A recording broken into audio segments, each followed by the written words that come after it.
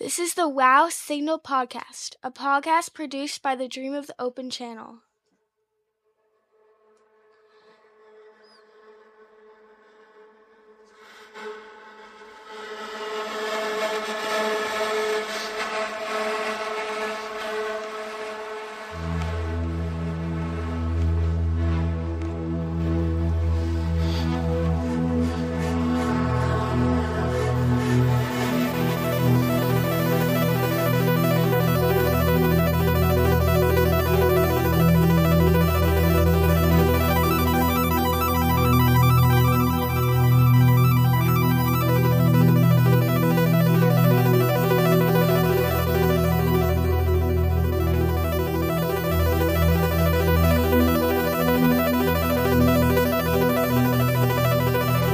Welcome. This is your host, Paul Carr, and with me today is astronaut teacher Mike Mongo. Hey, Paul. Hi, Mike. So today is a special episode focused on the past and the future of the Wow Signal podcast, what we'd like to achieve, and what the team envisions for the next year or so of the content of the podcast. So let me start by telling you some of the goals that we have and where we are. We are in the middle of season 2. I think we have several more episodes to go before we are ready to wrap up that season. We have begun a new feature called the Wow Signal Burst, which is on the same feed as the regular episodes. These are short 5 to 10 minute episodes. Well, one was 12, but generally speaking, 5 to 10 minutes. And they'll be hopefully out much more often. It'll be a very focused episode on a particular single topic. And we have 3 of those out so far, and we'd love your feedback. So let me talk about some of the things that I want to accomplish now. We are currently sitting at a point where we get about 900 to 1,000, maybe more than 1,000 downloads for every episode eventually. It takes a few months for that many downloads to accrue. So if you figure from that, we're probably getting anywhere from 500 to close to 1,000 listens per episode. We'd like to grow that audience a lot, and then over the next year, I'd like to get to where we're more or less about 1,000 to 2,000 listens per episode. And it will vary because not every episode is going to be as popular as every other one.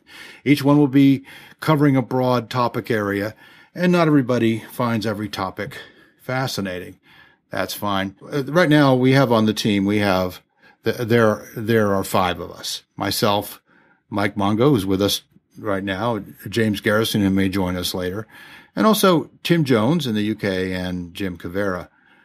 Of the 5 of us, I would like everyone on the team to produce at least one Wow Signal burst or even a full episode without any help from me, except maybe, I do a little bit of administrivia at the end.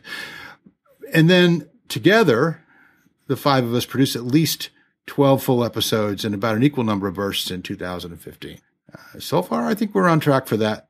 We want to have a run of episodes that top 1,000 downloads in their first 6 months. We have, so far, I believe, 6 episodes that have topped 1,000. Very important. I want to get real engagement in the online community, and I'm looking for ideas about how we can do that. At present, we have a Google Plus community, and we have a subreddit.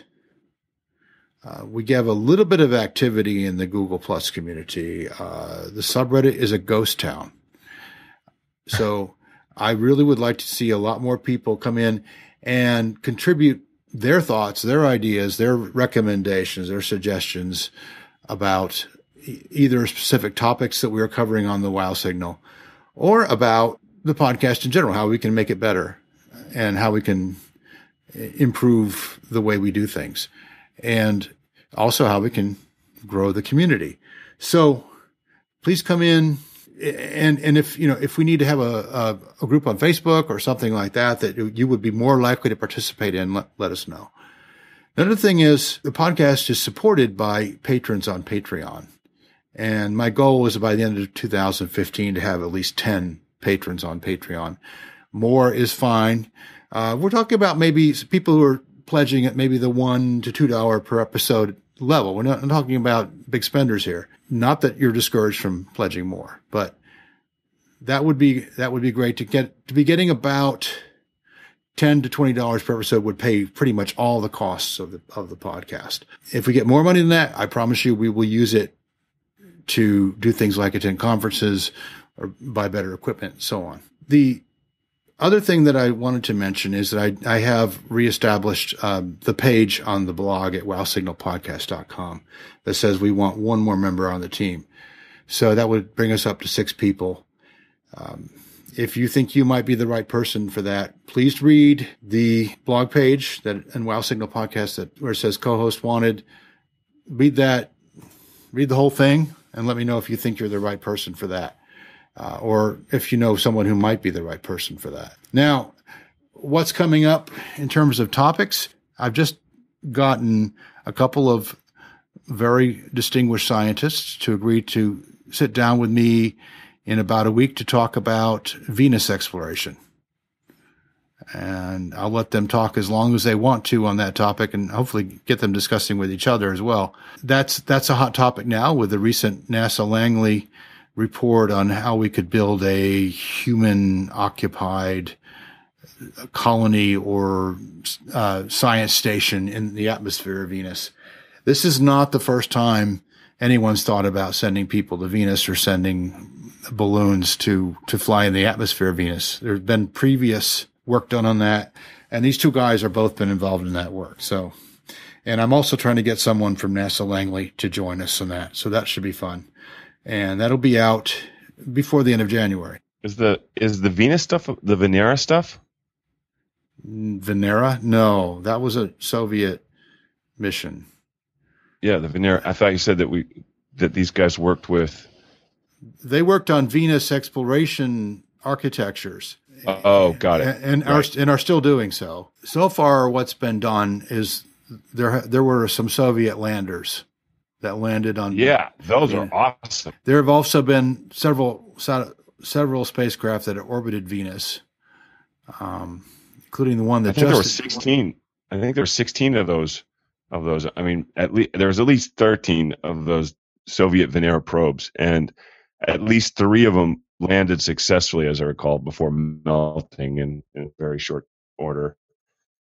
But we actually have pictures from the surface of Venus, which to me just blows my mind. Yes, we do have that. And now the problem is those landers didn't survive very long. Yeah. Did you see that thing? Did you see last week the story that was really popular on the internet about the Venus colonies that are moons? That are balloons. Yes, that's what we'll be talking about. That plus we'll be talking about some previous work that's been done on Venus balloons. And Venus mission architectures, including rovers.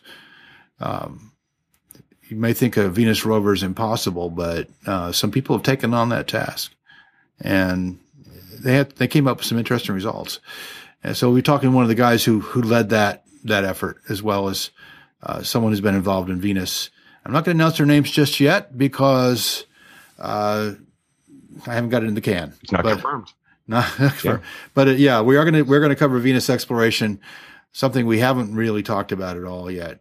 A lot of people don't even talk about Venus exploration because it's so hot, and most people don't realize that we've sent and landed probes that have sent images back from Venus to Earth.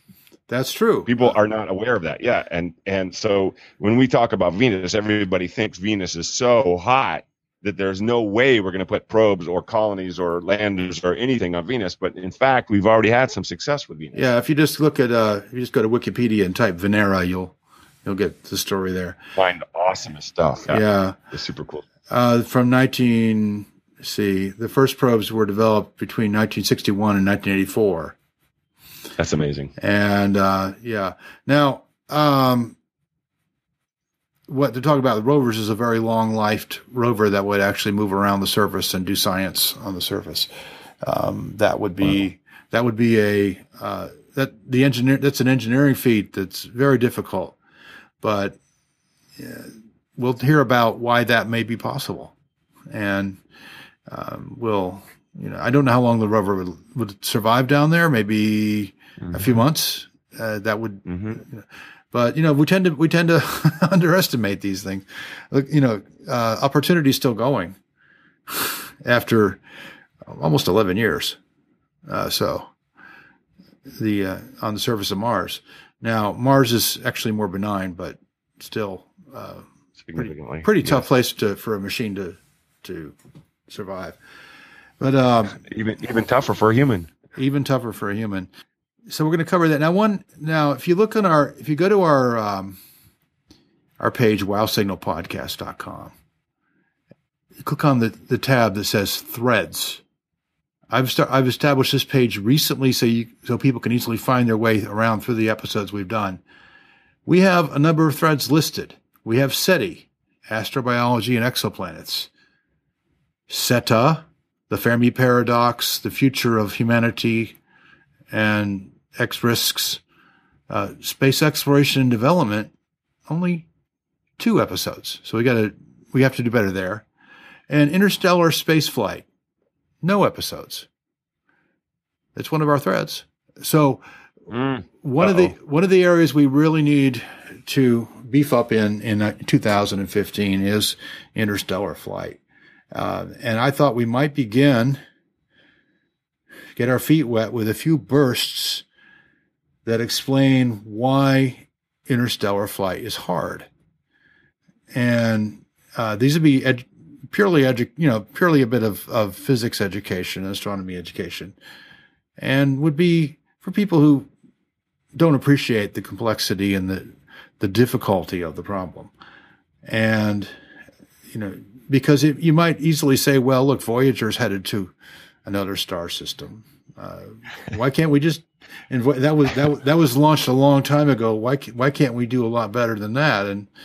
And well, okay, that's a fair question. Let's take that apart and see why it's difficult and what's involved, and why some people think it's going to take 100 years or more before we can do it.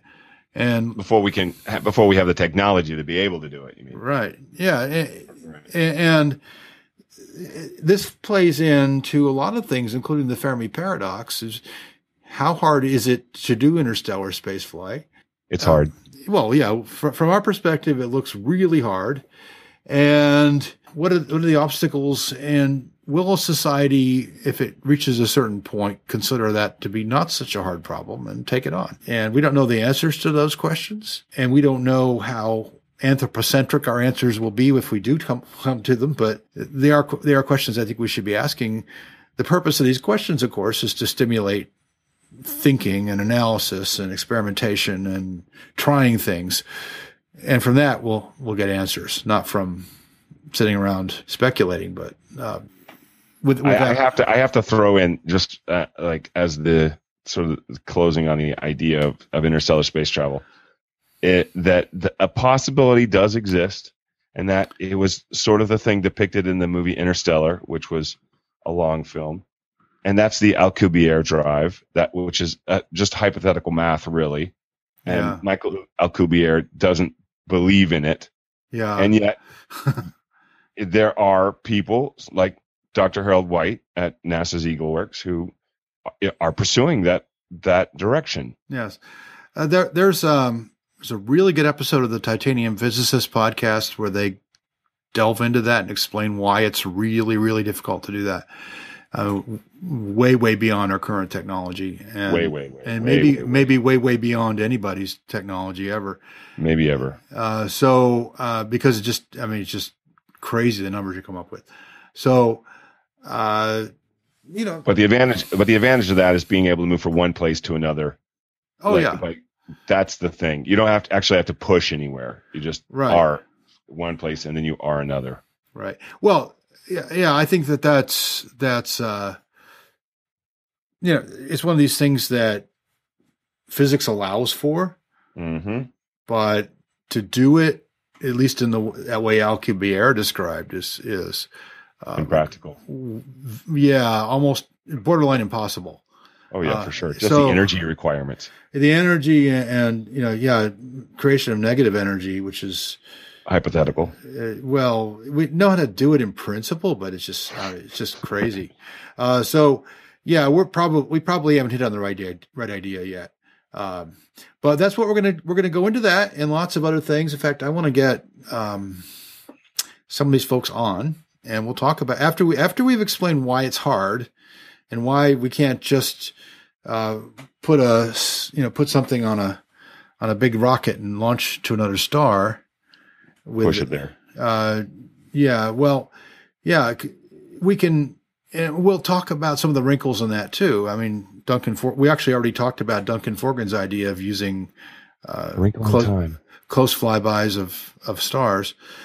What's a reasonable time to get to another star? Is 1,000 years, 100 years? And we'll bat those ideas around quite a bit.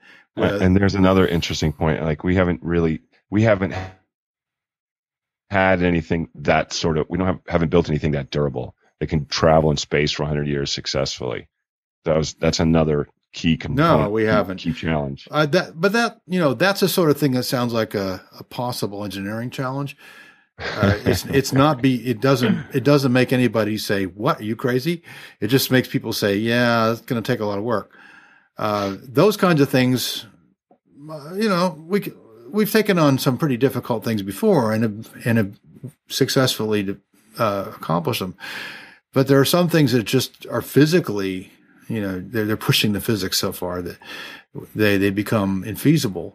But we're not going to rule anything out a priori as long as it's not too crazy.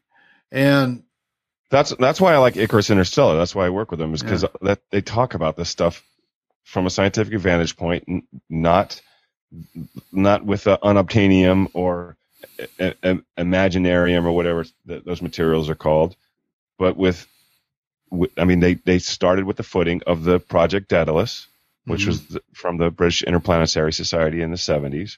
Then Project Icarus was the reanalysis of that material in the 2000s, because we've had so much scientific updates since in that period between the 70s and the 2000s. They updated. If we had to go to another star system, how would we go about doing it? And that's what essentially what Icarus Interstellar works on, which I think is a terrific puzzle, a little problem. It's a fun problem set. Yeah, and there are a number of organizations. There's Icarus Interstellar, which I know you're associated with, and 100-Year Starship. 100 Starship and the Tau Zero Foundation. Tau Zero. And if you're really interested in this stuff, Paul Gilster at Centauri Dreams, he does a fantastic job on writing about it. Yeah, I read that. I love that blog. So, yeah, those are all people we'd like to have on and have them share their vision and their sense of where the real challenges are. And it's really interesting. Think about the people that are interested in interstellar space science. I mean, since it's so far off in our future, if we just look at where we are right now, when the time when we will be applying ourselves to interstellar space exploration is no time soon. We'd have to have some significant breakthroughs. All right, I agree with that. It's right. So the people that are working on this are really interesting. They're nerdy in a whole cool kind of way. That isn't ordinary. Well, this is going to tie into this summer. There's an important event, which is the flyby of Pluto by the New Horizons spacecraft. That we need to cover.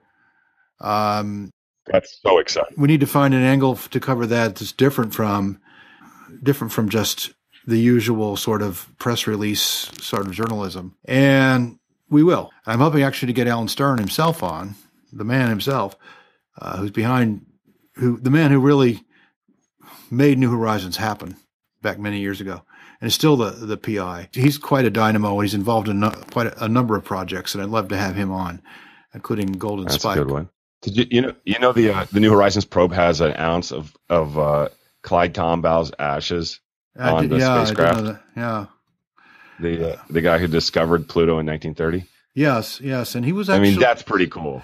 He actually, before he died, he was officially on the New Horizons science team. Kind of an honorary position, but because he had retired at that point. But well, that's going to raise the question in a lot of people's mind. Well, we can send something to the last. What do you want to call it? A planet or an ice dwarf or whatever you want to call it? Microplanet. Yeah. Well, if you ask Alan Stern, it's a damn planet. He'll be very emphatic about that. It's a planet. And so I'm not getting involved in that discussion. We can call it Pluto. I'm just going to call it Pluto. In fact, I'm hoping to avoid that controversy because I think it wastes a lot of energy. But yes, exactly. But Alan Stern's been heavily involved in that controversy, and he has his own views on it, which are the argument is pretty good. I mean, do astronomers say it's a planet, or do planetary scientists decide if it's a planet or not? And I like that argument. Yeah, you know what? Let's not go there. Right. I like how some people call it a Plutoid, though. That's pretty funny. That's a good teachable moment to show the relative scale of things. Pluto's about 30 astronomical units out, and which is, pretty far, about roughly 4.5 billion kilometers away from the sun. Nowhere near as far as the nearest stars. And we can make that argument very, very forcefully then, because there'll be a lot of attention on New Horizons. And so, those are two areas that we need to really hit hard, which is exploration and interstellar travel, and the ideas and the visions and the concepts for interstellar travel. We're not going to leave you with any solid answers about that, just a lot more questions. And what the questions are is really where we hope to be able to create some clarity. Just as we did with the asteroid episode, where we talked to a real asteroid scientist about what the real problems and threats are, and not just what somebody made up to scare people. But what he left us with was, here's the research we need to do. Here's what we need, the questions we need to answer. Here's the observations we need to make. Not don't worry, the asteroid won't hit you, but rather, we don't know of any asteroids that are going to hit you, and we need to know more about the rest of the asteroids, and here's how we can do it. And that's the kind of thing that we want to do with interstellar travel. We want to say we don't know we don't even know if our species will ever go to another star, but here are the questions and problems we will face if we start to do that. And right. And so that could be a lot of fun. I envision that's probably about three big episodes in several bursts. The other one is we want to. Yeah, go ahead. Go ahead. Another interesting subject you and I have discussed in the past is longevity. Right. And that sort of ties in with interstellar space. Yes, it does. Since it takes so long. Yeah. And then I had mentioned to you before Dr. Martine Rothblatt. Yes. I'm pretty sure. And Martine Rothblatt is big. She's big proponent of transhumanism, big proponent of longevity studies, rather. And in fact, a friend, I've known Martine for a couple years. We met at a 100-year Starship Symposium a few years back, and Martine and I had a friend who passed recently. My good friend Mike Chodes, and he died. Yeah. One of the things I talked to Martine Rothblatt was preserving a friend of mine who was dying, and she had suggested that I contact this cryogenics company in the United States. And you know what? It's really affordable to have your brain freezed, cryogenically sustained. Oh. And it was terribly cheap. It was for a person who has means. It's not like I think it was $200,000 total to have your brain preserved, which, if you're into that sort of thing, it's certainly a possibility. It was a little unnerving to me once I gave contemplation to that path. But there's other options. I mean, people are I mean, every day we're breaking down cellular processes, and there's so many people really pursuing longevity as the continuation, the answer to extending humankind throughout the solar system and universe and galaxy, rather. Yeah, I really did want to explore that last year, and we never got around to it. There are several experts in that area who I would think we could talk to. I was who was I? I was over at University of California, San Diego. Freeman Dyson was explaining. I was at a conference there. Freeman Dyson was explaining his concept of these seed ships, which are just basically carrier ships that carry DNA and breed human beings, regenerate human beings, and regenerate a humankind. And start with the basic materials, and then send it to places that we anticipate have a high likelihood of being receptive to a human presence and rebuilding the human race. And I mean, that's another way of doing it. Yeah, and that technology, although we don't have it now, it's sort of you can see it on the distant horizon. Yeah, it's within reason for sure. Cloning. Yeah, well, I mean, we're getting almost to the point where stem cells are going to enter mainstream therapy, and that's going to lead to a whole lot of new research. So, yeah, and then we're going to have a lot of people who live a lot longer. Yeah, longevity is important. I mean, if you think about interstellar flight, we talk about a long flight or a short flight versus scale to a human lifetime. Well, what if a human lifetime is 1,000 years? Or what if there is no such thing as a human lifetime? What if it's just essentially another way, uploading personalities to computers? Yeah, well, I mean, then you could send the person at the speed of light. Right. Pretty much. The spacecraft could take its sweet time, and then when it gets there, you upload it. That would be extremely interesting. There are also some things that I think we can understand pretty well now with our current knowledge. I had Daniel Carton on last year to talk about his analysis of the Fermi paradox. He's also done an analysis of how long a starship has to be able to travel to be able to propagate a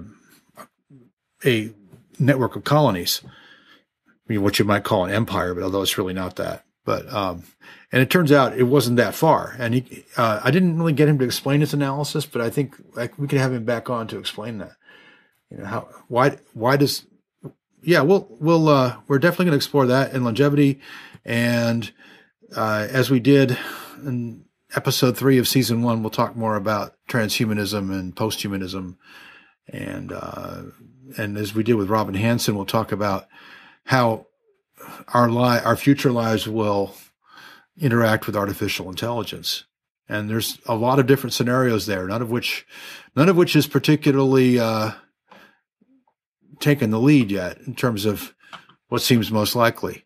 So, who I'd like to have back is Heath Rezebeck, who was he's not specifically one talent or the other. He's very much into longevity. He's very much into long now thinking, and he's very familiar with interstellar space exploration. He works with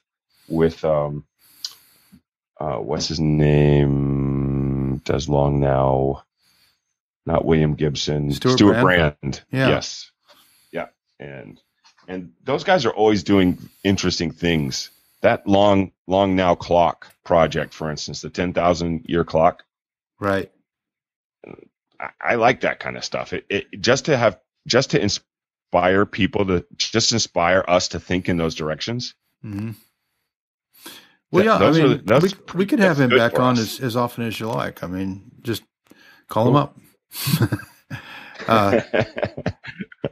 Yeah, I mean, one thing that I mean, as we've discussed before, one way the team can create content is simply by calling people up and recording the conversation, and then we can take it from there. And it could be a 5-minute conversation or a 5-hour conversation. It doesn't really matter. We can do something with it. So a lot of podcasts are just nothing but conversations, but we want to make sure that we have some real information being exchanged. But sure, I think everybody understands that. That's what happens. I thought your first interview with Heath was a really good one, and we paired that with the Robin Hansen, which was completely different, but I thought it was a kind of an interesting juxtaposition. Yeah, it was. I thought I agree with you. Yeah. Hansen is a brilliant guy, very controversial. We might have him on again to talk about some other things. He can make people mad. And he's written a lot of really interesting things. So I might have him on again at some point. Do you know Robert Zubrin? Zubrin. I went to one of his talks once. I mean, speaking of being able to make people mad. Oh, yeah. Wow. Yeah. You either love him or hate him, I think. Right. Some people really hate him, man. Yeah. Well, yeah. He's had a number of things that he's done that have been interesting. Yeah, he's passionate about his subject, and sometimes I think that passion pushes a little farther than the science can carry, but I think his science is really good. Well, I wouldn't mind having him on, and we could talk about Mars, or we could talk about whatever he wants to talk about. I know he's also been interested in alternative energy, and he's been interested in how we can control automotive emissions. So the Mars thing is getting very hot these days. Oh, I was just going to say that. Isn't it interesting how really into Mars people are? Right. Well, I think, we're seeing a lot more of it, and the Curiosity rover, and we're seeing complex, interesting things on the surface that indicate that it had an interesting past. So it fires up the imagination a little bit. And then people say, well, if we're going to be a multi-planet civilization, that's pretty much our other planet right there. And yeah, Venus maybe in the very, very far future we could terraform it, but it's not ever going to be as big a deal as Mars. And you could colonize dang near anything if you really had the technology and you wanted to do it badly enough. You could. There's really, the limit is only the imagination. But in terms of what can be done in the next few generations, it's Mars. And I think people are starting to recognize Mars, that we want to be a multi-planet spacefaring civilization. Yeah, spacefaring. And yep. The cool thing about Mars for me. Yes. The cool thing about Mars for me is that we can realistically do space elevators. Like, I would never put space elevators here on planet Mayhem because people blow stuff up so much that it's just too big a target for the crazy monkeys. That is a problem. And the rest of us suffer. Yeah. So, but on Mars, on a new planet, we can do a space elevator. Makes sense. Yeah. there's that would be something to look at. Yeah, I haven't given it much thought myself, but the whole range of Mars colonization architectures is still, to me, very much up in the air, because we still haven't solved the problem of how to get people there and have them survive indefinitely. Yeah. People don't understand the physical challenges of Mars. We think when people say we go there and then we terraform it and build atmosphere and make it warm. Well, that's not going to happen quickly. Certainly, that would happen. That would be generations away. After just to go there, day with the temperature and the atmosphere and the pressure, it's just real serious challenges. Yes, it is. But it's kind of the low-hanging fruit of the solar system, nevertheless. So, or it's maybe I like the moon. I'm a big fan of the moon.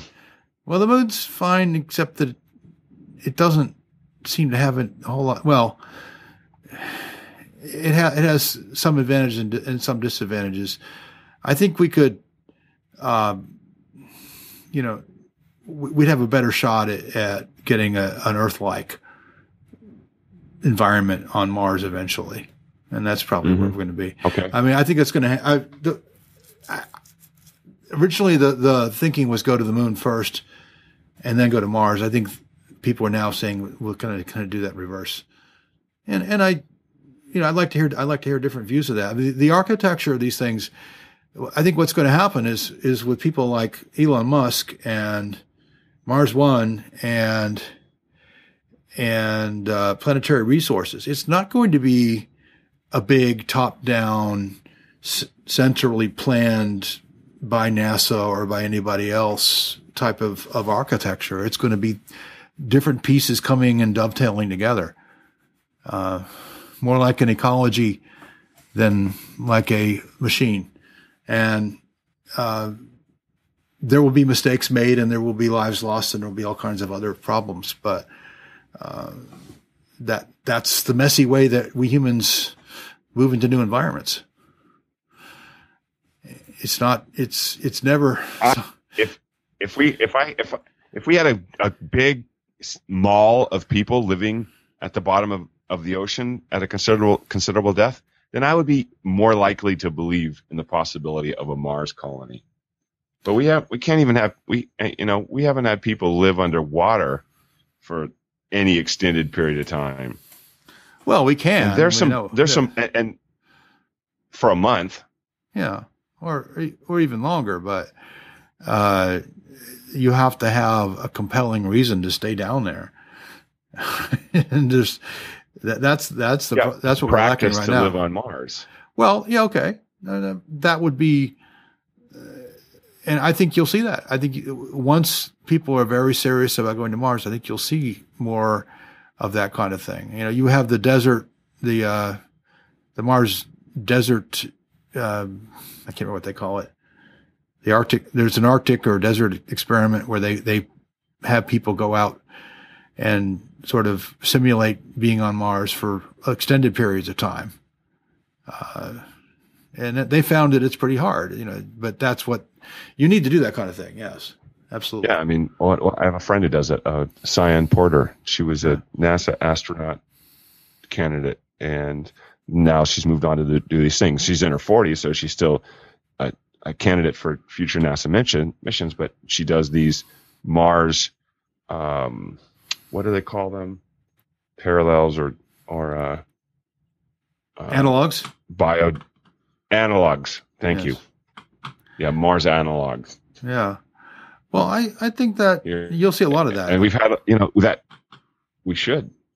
We should see it. We should see it on the coldest places, on the hottest places. We should, the most difficult places to live on Earth. We should have these things and make it look easy. When we can make it look easy, then we're ready to go to Mars. Well, there are people that been wintering over in Antarctica for a long time, but that's probably the harshest above ground environment on Earth, and but they basically just stay indoors most of the time. But they don't have to be self-sustaining. They know that plane is going to show up eventually with more supplies. So, and there's no chance of doing any kind of agriculture there. So the trick is going to be some kind of self-sustaining colony that doesn't have to be dependent on cargo flights. And I think that's not an easy problem. But I don't think there's anything there that's a real technological challenge. In terms of we need exotic technology to get there. We just need to solve the engineering problems and spend the money, which is why I think Elon Musk is such an optimist on it. And, he is. And so for me, the way to solve all of this is to be able to get to space easy. And since we can't get to space easy, to make that 100-mile jump from Earth to space, simply make it simple, easy, affordable, and not as poisonous as it is right now, because rockets are really poisonous. Well, even though they've gotten to become what they call green, but it's still very bad for everyone. Well, they're mostly burning kerosene. And if we had to do that a lot, it would have a big impact. Yeah. So we have to be able to get up to space simply, fast, and be able to carry many people and supplies to build space stations in order to build materials to go to Mars. I mean, we have to have space stations to go to Mars. I don't think we just launch from Earth to go to Mars. I think we have little in between points. Well, I don't know if you need a space station. I didn't invent that idea. I don't know if you need a space station, although I know that some people are big on that. I love space stations. The problem you get into is... I love them. They tend to be a huge cost. I want a space mall. Yeah. Well, so does Bob Bigelow. So you might get one. Plenty of room. Yeah. The problem is basically the cost of the initial boost off the planet. And I don't think there's going to be a magic bullet there. I think we're just going to work it down slowly. And get it, if we can get it down just a little from where it is now, things get a lot more feasible. It doesn't have to be, 1%. You know the price? You know the price per pound right now? Boy, it's been a long time since I've done that, but I think it's probably, with SpaceX, it's probably dropped from about $10,000 a kilogram in GEO. Well, see, I used to work in GEO, so I knew the GEO price, but I'd have to go back and do the arithmetic for LEO. It's probably down to a few thousand per kilogram in LEO. If you take a Falcon 9. I'm looking at it right here. The price for a Falcon Heavy launch, $83 million, and that payload will be able to carry to LEO 117,000 pounds, working out to $709 per pound, less than the 1,000 per pound BTE goal for the heavy lifter. Yeah. So breaking the $1,000 per pound launch cost barrier. Yeah, I think. Well, back in the 70s, we were told the shuttle was get us to $500 a pound. It never, of course, it didn't get anywhere near that. But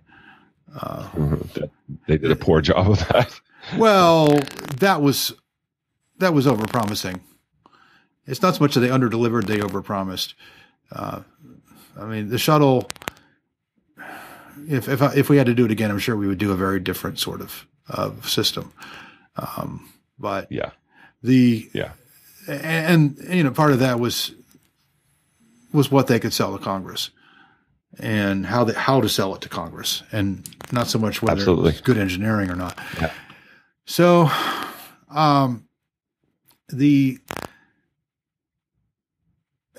think we need to get to where I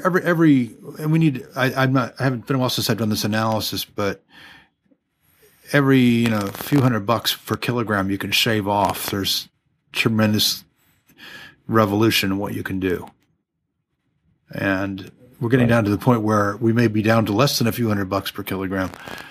And then, we're not there yet, but what they're trying to do at SpaceX with reusable first stages is certainly a step in that direction if they can make that work. And so far, I think, they're pretty close in spite of the problems they had a couple days ago. Still very promising.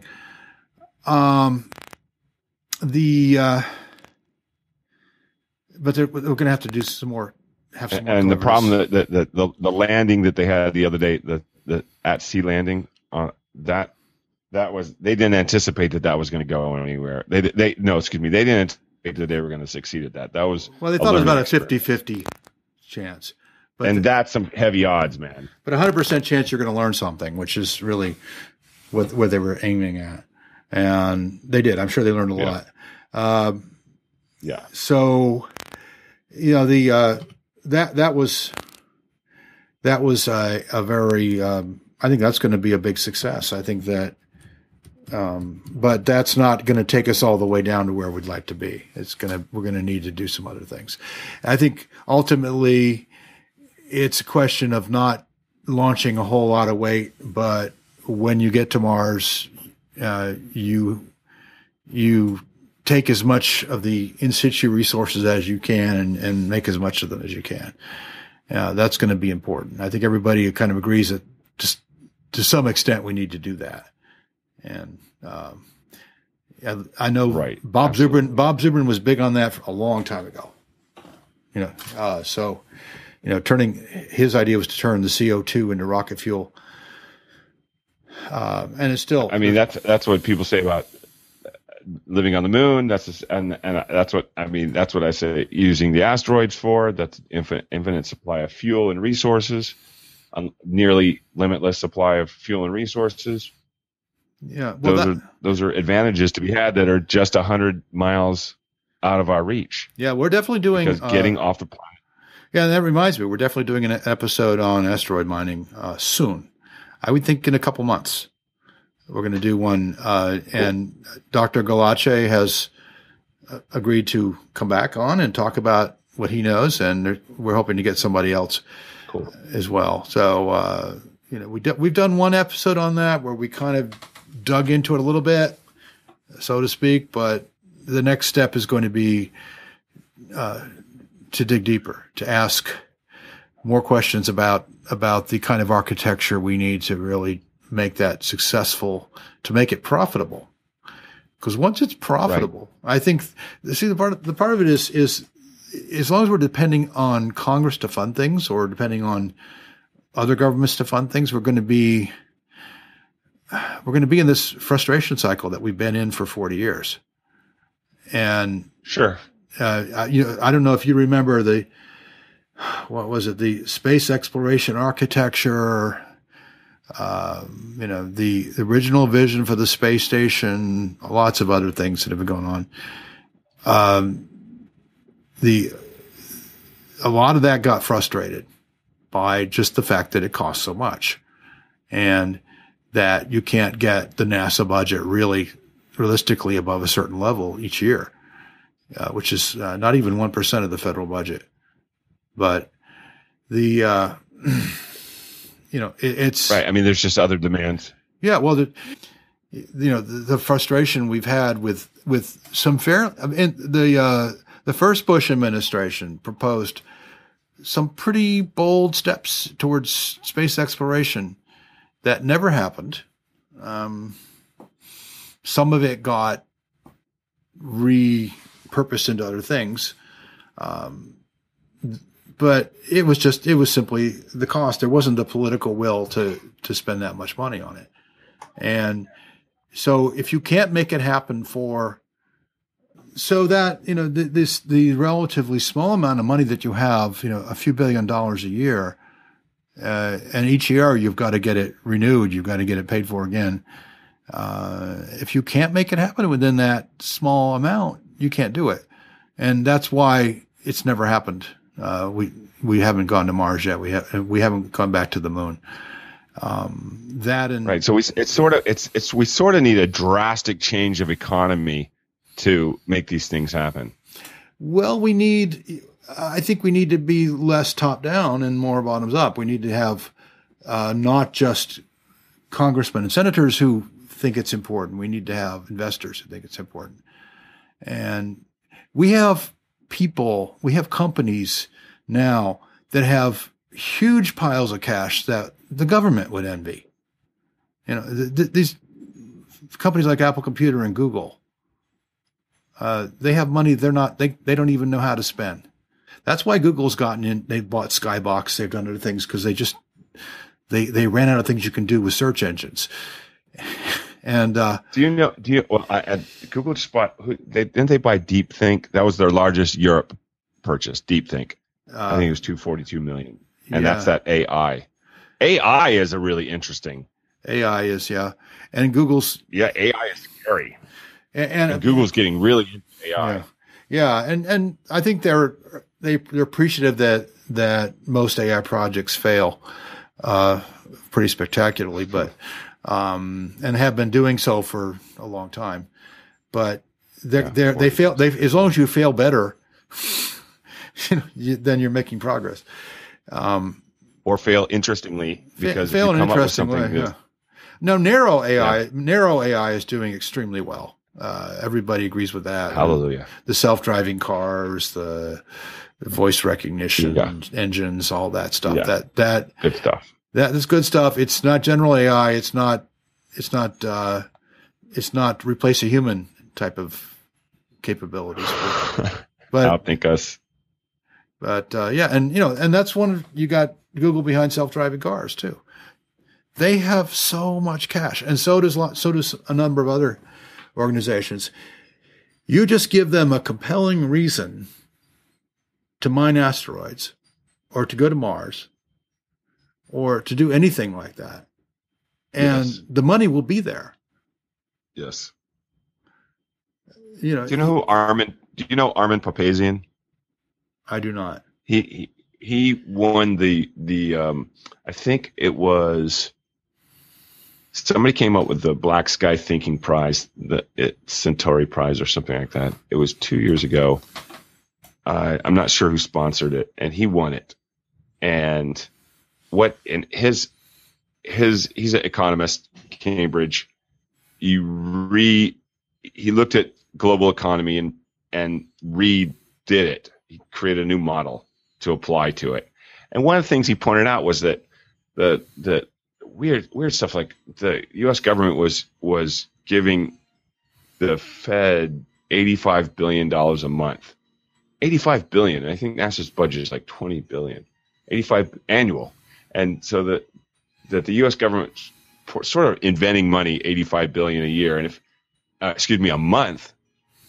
And he was showing that apply these economics into a space scale or a space application would pretty quickly turn into an alternative model which would generate a whole different magnitude of economics.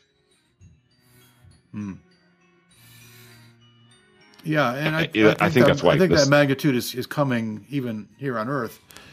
And as Robin Hanson pointed out, our economy doubles about every 15 years, and that rate of doubling could go to much faster.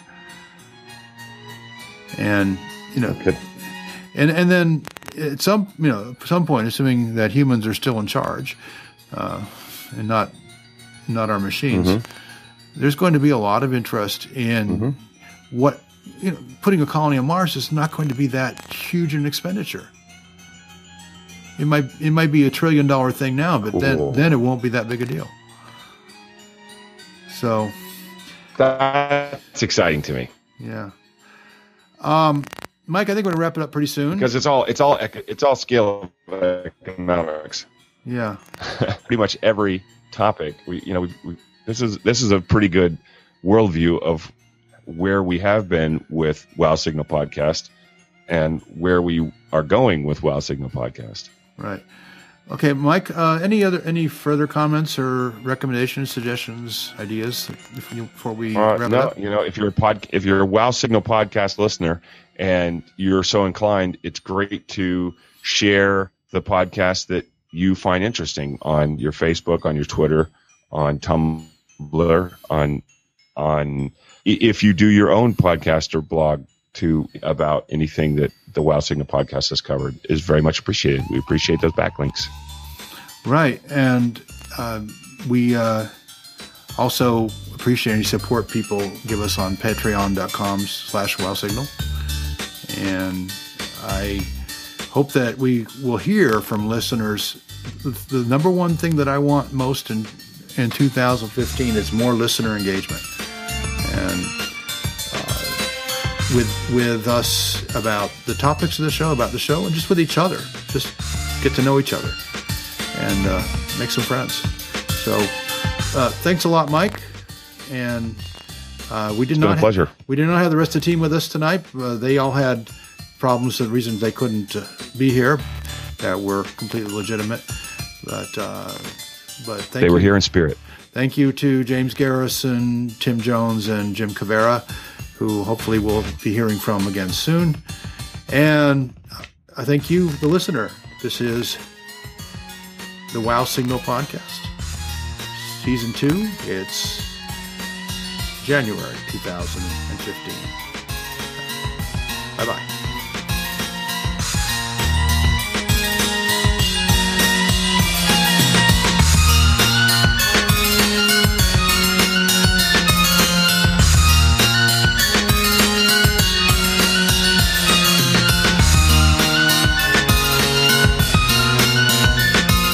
Been the Wow Signal, a podcast produced by the Dream of the Open Channel. Please visit wowsignalpodcast.com for more information. All music presented on this podcast is either Creative Commons or is presented with the permission of the artist. The Wow Signal is distributed under the Creative Commons Attribution Share Alike license.